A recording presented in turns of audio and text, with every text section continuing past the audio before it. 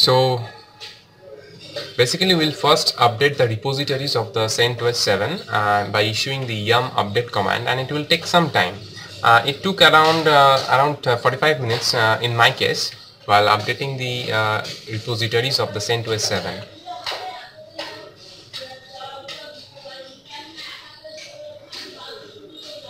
So after the installation and the updates are completed, we will then proceed to the installation of the Nano, that is the text editor of CentOS. So we'll issue the yum install nano command to install the Nano.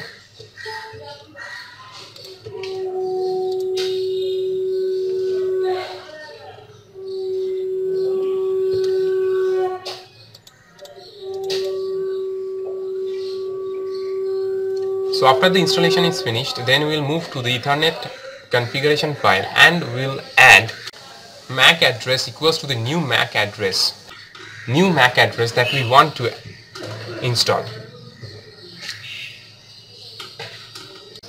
So after the installation is finished, we will issue a service network space restart to restart the networking process.